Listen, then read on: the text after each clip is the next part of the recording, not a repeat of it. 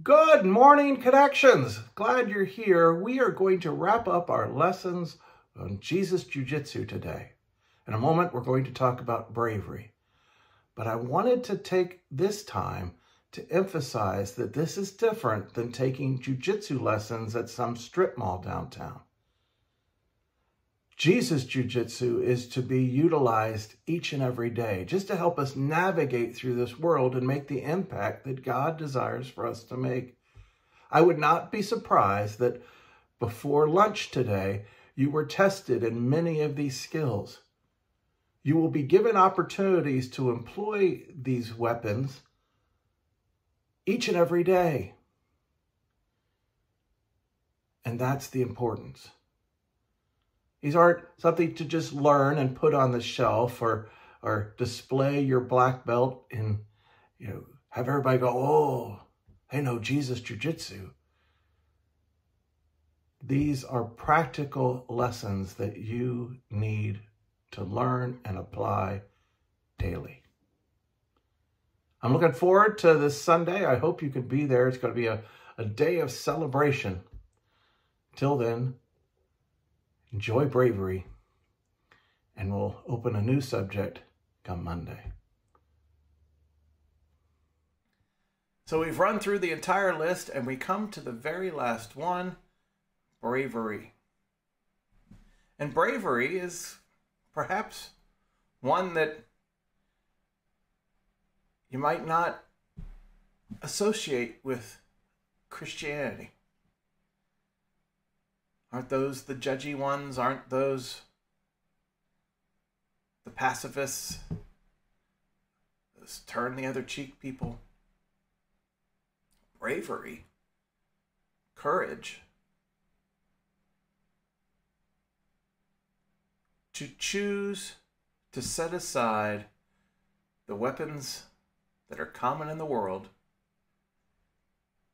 and utilize these skills that we've developed that Jesus is affording us will require us to be brave.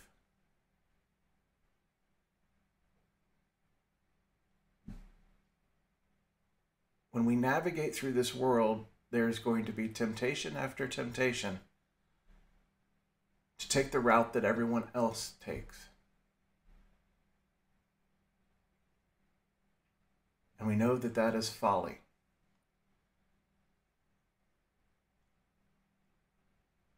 Representing God well often goes against everything that we, in our own opinion, think we should do. We all still have that self-preservation wired into us.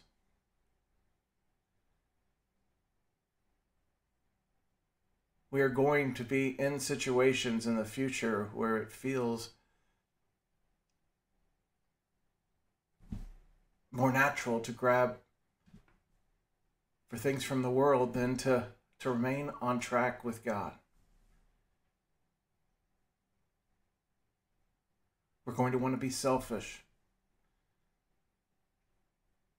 We're going to want to be able to shout down those who falsely accuse us.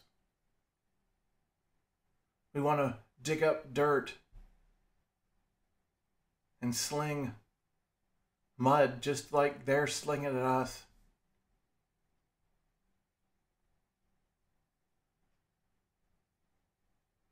We're going to want to take vengeance.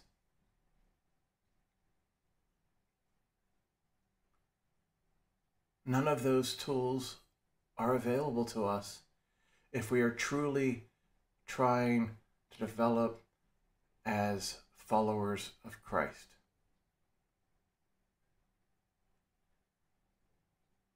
It's going to require us to be brave.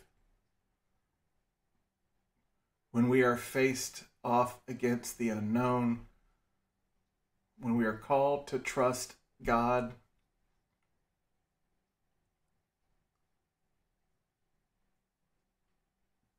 there's very few other job descriptions that have perseverance and persecution listed. It's not natural, but it is what God has called us to. One of the best examples of this comes at the very end of the Gospel of John.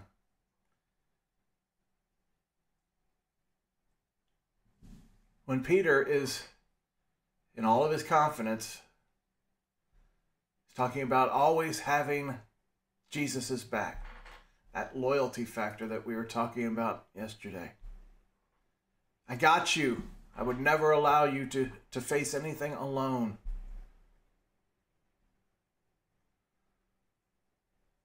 Loyalty is tested. And in Peter's case, loyalty is tested the night that Jesus is arrested.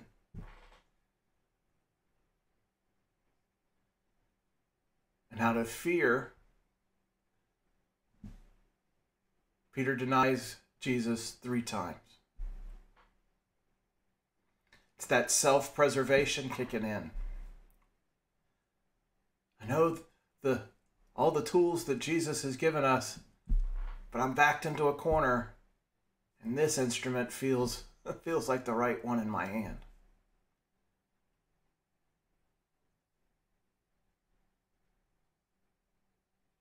Peter learned something about himself that night. And he thought that he was a Jujitsu master. And now he finds himself unsure of whether he's learned anything.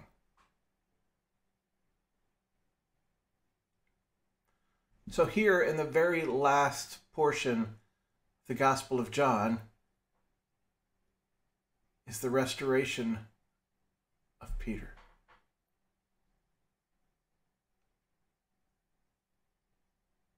Are you ready, Peter? Are you loyal? Do you love me?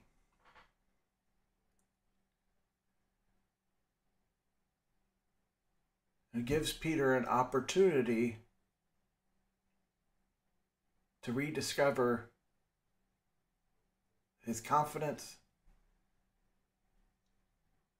and it's a foreshadowing of the bravery that will be required and that he will display. The third time, this is John 21:17. The third time he said to him, Simon, son of John, do you love me? Peter was hurt because Jesus had asked him a third time. Do you love me? He said, Lord, you know all things. You know that I love you. Jesus said, feed my sheep.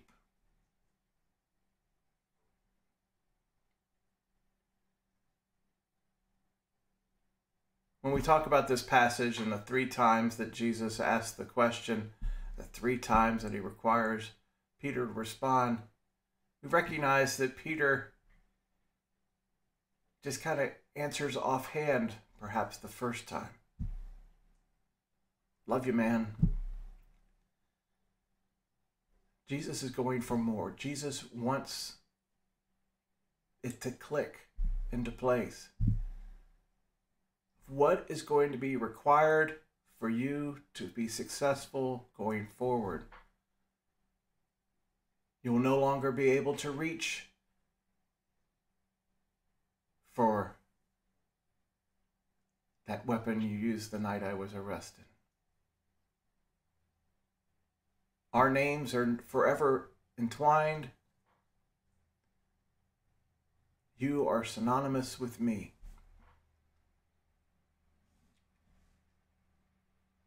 Therefore, in 18, very truly I tell you, when you were younger, you dressed yourself and went where you wanted.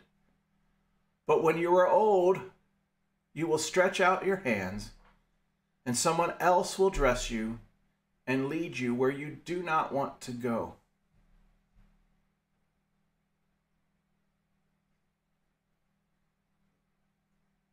This message that Jesus is sharing with Peter is very intimate and specific to him.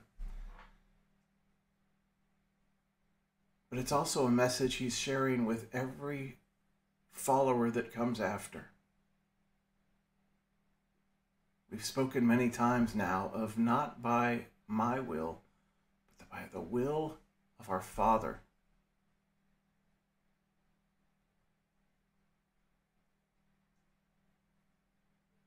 To surrender our will and submit to someone else's requires a tremendous amount of bravery.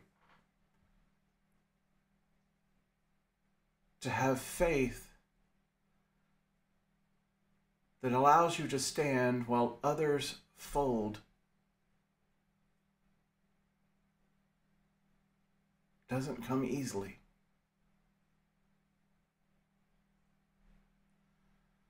The description of why Jesus speaks this to Peter isn't any more comforting. Jesus said this to indicate the kind of death by which Peter would glorify God.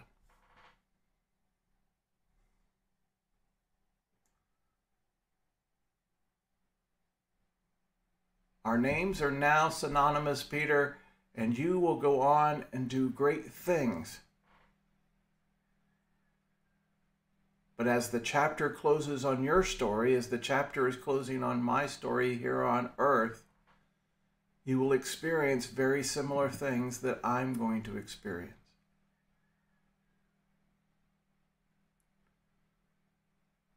To God be the glory.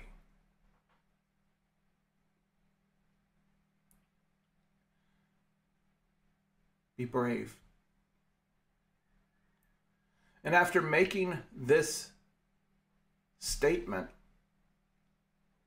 after the big reveal that it's going to require a tremendous amount of bravery and perseverance, and you're going to be persecuted, Jesus' next words are, "Follow me."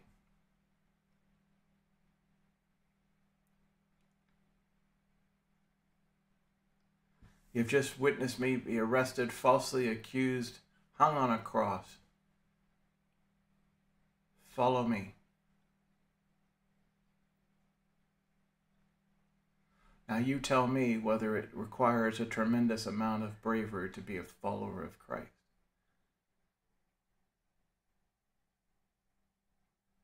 Comes with the greatest rewards. Comes with understanding so much more than if we remain in our old lives.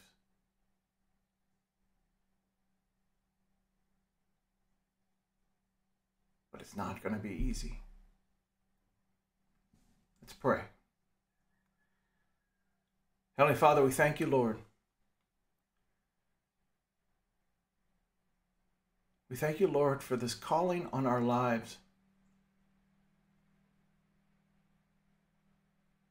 We thank you, Lord, for the teaching. Thank you, Lord, for equipping us for success. As we practice these skills that you have blessed us with, as you challenge us to relinquish the weapons that we once used. Help us to remain steady and strong.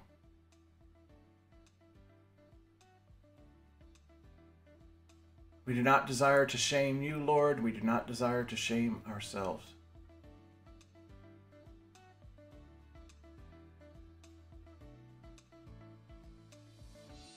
As we face off against the enemy's schemes today, Lord, let us always remain in you. Let our names be as synonymous with you as Peter's name is. For your glory and honor, in Jesus' name, amen. All right. Wrapping up a great week, a great topic. Go out and practice your jujitsu. It will bring great victory, and the doors will open. See you on Sunday. Know that I love you and I miss you. Looking forward to seeing you. Till then, be good.